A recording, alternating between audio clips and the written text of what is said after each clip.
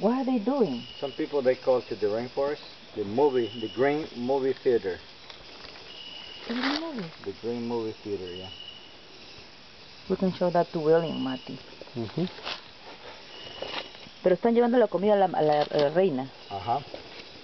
They bring the leaves, and later on, these guys, they chew it. They mix with their chemical that they have, the type of bacterium.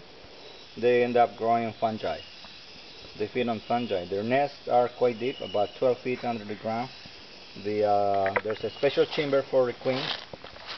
The ones are carrying the leaves are the workers, and some of them probably you're going to see them walking in the same direction of the workers, with the workers, but they're not taking the leaves. Who are those guys? They're babies.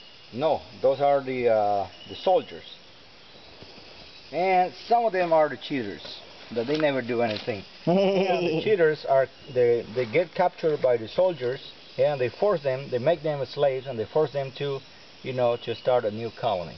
How many ants they live in the one leafcutter ants colony? About 2 million. And the female laid approximately 30,000 eggs per day. I mean the queen, the fertile female queen. These guys, they also have a bodyguard.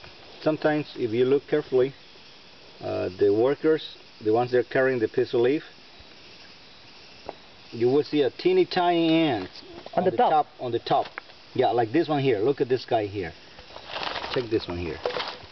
This one has a teeny tiny ant on the top of it. The teeny tiny ant is the bodyguard, because there's a botfly that comes around, lives around here. This botfly comes and it lands on the worker's head, and they laid a little larvae. The larvae goes straight to the worker's brain and kills immediately.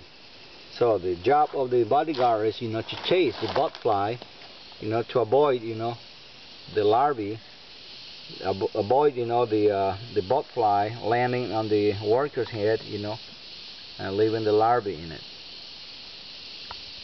This just amazing,